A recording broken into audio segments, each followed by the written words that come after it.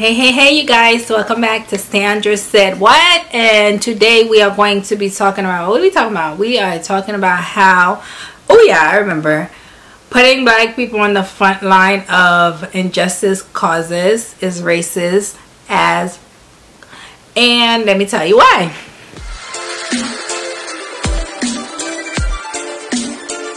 Hi you guys, again it's your girl Sandra. If you are a new subscriber, join our clan and let's discuss the fuckery.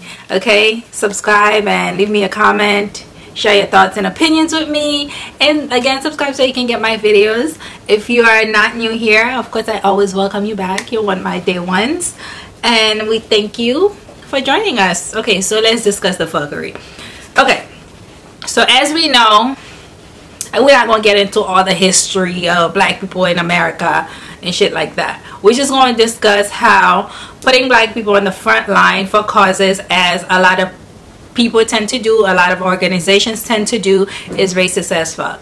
For example, I think on one of my videos I discussed the Asian Pacific Islander current hate trend and escalated hate towards Asian Americans that they've been receiving due to the coronavirus and stuff like that. And for some reason, a lot of people were calling out to black people in the black community to come to the aid of Asian Americans. And I did talk about how black people are used as scapegoat for a lot of problems in this country. And again, a lot of organizations that want to appear tolerant like to hire black people in positions and give them title, particularly diversity roles, where they can use and abuse that particular person and pick their brains, but that person really has no say. They do not listen to their opinions, they do not listen to their recommendations, they do not protect that person from the backlash that they receive emotionally, they do not compensate them well, and it's a whole lot of things that go on with it. I remember I was in a meeting because I went to Ashland University, which is racist as, and I'm going to make a few videos about that. I'm really taking my time to do it because Ashland University is so racist in Ohio, and it was the most traumatic experience of my life yet, and I hope it doesn't get any worse than that. I remember because of all the racism that went on, I ended up having to have a meeting with the president and the diversity person, who actually broke down when I started saying what was happening to the black students at the school, and started crying and saying how she in the diversity leadership role had no support and was mistreated herself just because of her blackness. And it's crazy how even in the highest possible roles, black people still are treated like crap. So again, like I said, a lot of these places, a lot of these companies, they like to have black people as the face of diversity and change and advancement and progress, but they never give them the power to implement changes that could actually be beneficial not only to black people but to the whole organization as a whole. Because when you keep black people back, you are literally doing a disservice to your organization, because there's talent that could be tapped in to advance your brand, and it's not making sense. So I am going to make another video also about that, how the talent is not tapped in, and how racism is really stupid. Racist people are really stupid. Okay, so again, during the pandemic, a lot of people was calling out to black people to basically come to the aid of Asian Americans. And I'm not against anyone standing up against injustice towards anyone ever, but I just think it's unfair how black people are supposed to be coming to everyone's rescue, because black people are seen as disposable. Black people are seen like they are not as valuable, so they need to be on the front lines. Just like when the US goes to war, they put the black soldiers in front to be killed off first, because black lives do not matter. So in you calling out for black people to come and be the front of injustice for anyone, black people included, it's saying that you do not see that person's life as being valuable, and it is really showing that you are in fact a racist. When you always want black people to come out and speak out against things just to be deemed angry, but when the Kim Kardashians of the likes are branded heroes for helping black people get out of jail, when black men and women have been doing that for centuries and have been killed, and their voices are not listened to for centuries, are completely ignored. But a Kim Kardashian, who has her advantage, is listened to. Then you deem Kim Kardashian the savior of black people, completely diminishing the work of other black people. By the way, you cannot term yourself, you cannot brand yourself an ally of black people. It's like me saying I'm the greatest cook ever. You cannot brand yourself. That title has to be awarded to you based on the work that you do, the quality of the work that you do, the impact of it, and all of that. So you cannot brand yourself an ally. That's one. Watching black trauma porn, it does not make you an ally.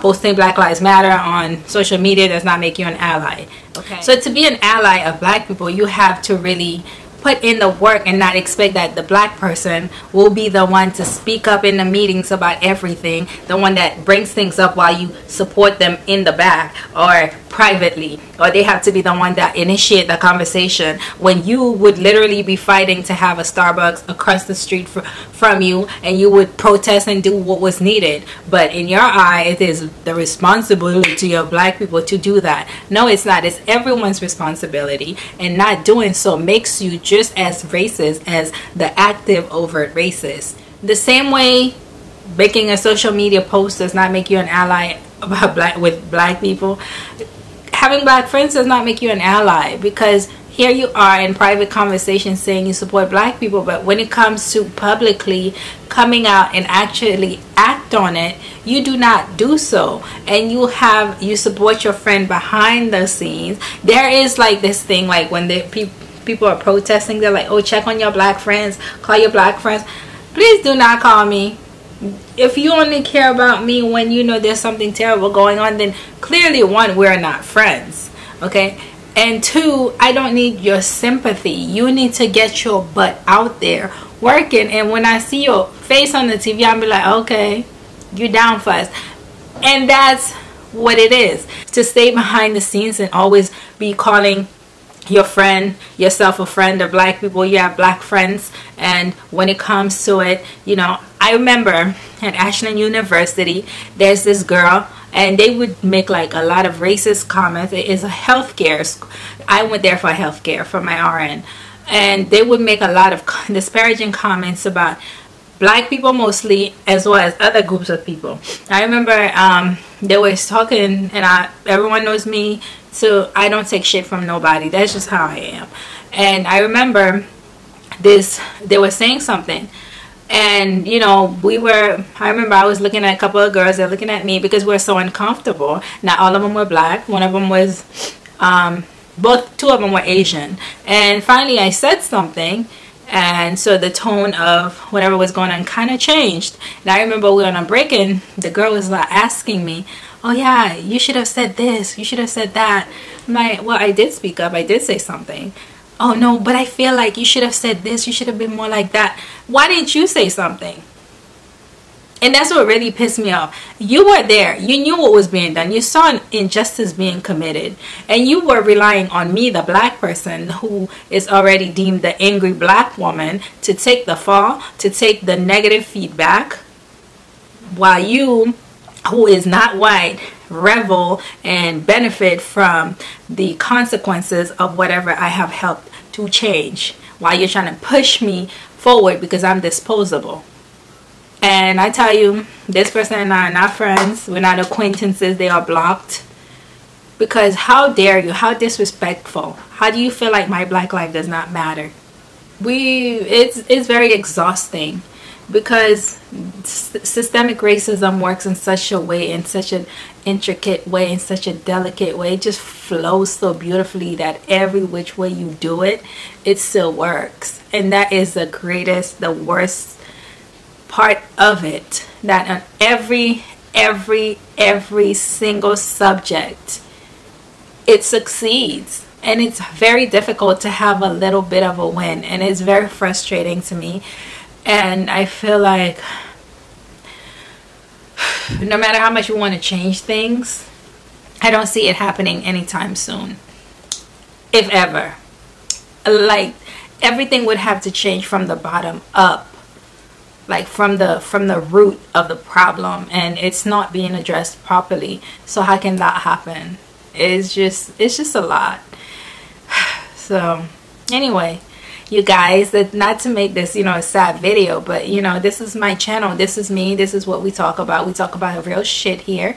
And thank you so much for watching. I appreciate you for watching. I appreciate you for coming back, for subbing, for sharing, and I will talk to you guys later. Bye.